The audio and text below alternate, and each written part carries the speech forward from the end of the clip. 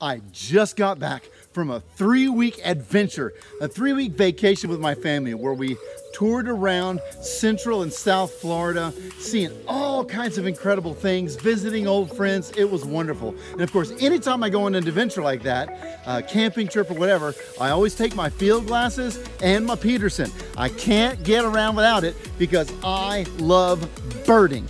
It's one of my favorite hobbies. And down there, well, I saw all kinds of wonderful birds. Here are just a few of them.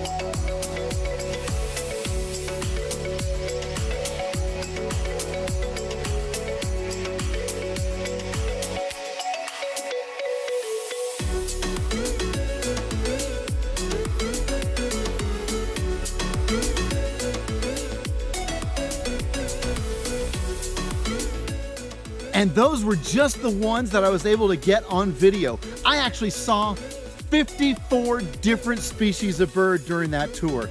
And 2 of those 54 were lifers, the magnificent frigate bird and the Mississippi kite. I had never seen those species before. I was able to score 2 new birds. Now I did see about a dozen or so different kinds of mammals, and I saw probably about 24 different kinds of reptiles and amphibians. But when it comes to spectacularness, birds they're up there, they're singing, they're easy to find. I want to encourage you, the next time you're going on vacation or even just to the grocery store, watch out for birds. Keep your eyes open. Start to make a list and keep track of the ones that you find. Who knows? You might be the next big year champion. So get out there, go birding, encounter nature, enjoy God's creation, and have a great time doing it.